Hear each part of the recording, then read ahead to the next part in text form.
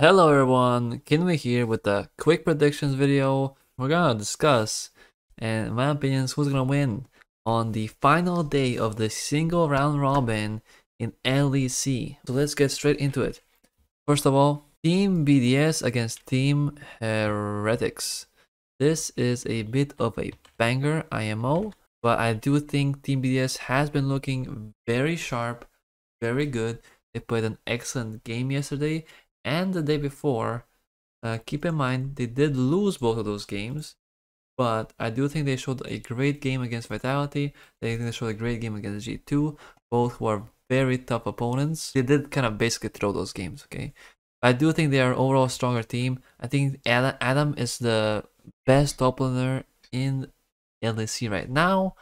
And while Ruby and the mid bot are more solid, I do think the top div and the rest of the team also being good enough, if not in some parts better than Team Heretics. I'm taking Team BDS over Team Heretic. Our next matchup is Koi against Astralis. Now Koi looked excellent, I would say. I thought Koi looked pretty good in the game against Vitality. However, they did just kind of get rolled against G2. I listened to the Finn interview, and he said if the vibes are good, we play good. And baby, I'm on the Astralis train. Maybe it's not the smartest option. I mean, Koi are the reigning champions after all. They have won the previous split. The only change being on the top lane from the previous split, which again is the Vodamne. But I believe in the vibes. I mean, Astralis just beat Fnatic, rolled over them. I mean, honestly, what's there even to say about that? Finn played phenomenally on the Gnar. I think the bot lane is playing phenomenal. I think the Astralis bot lane, Kobe and Jonghoon, are probably the best bot lane in the league right now. Koi might be the reigning champion, but Astralis has the momentum, they have the vibes, they have the belief. So I will be taking Astralis to win this one and Team BDS. Next matchup is SK against Fnatic. I mean, Fnatic just looks like a dumpster fire. I don't even know what to say. Like, they look...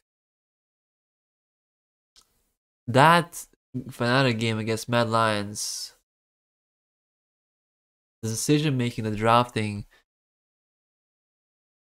it's not even worth talking about. SK Gaming all the way, baby. Woo! Mad Lions against G2.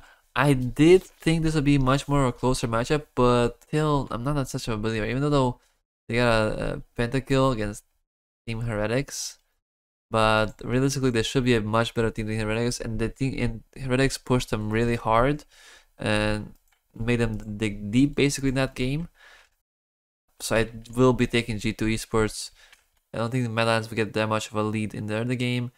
And if Mad Lions will get an early game lead, we've seen G2 every time they're ahead in early game or even, they just stomp or win the game.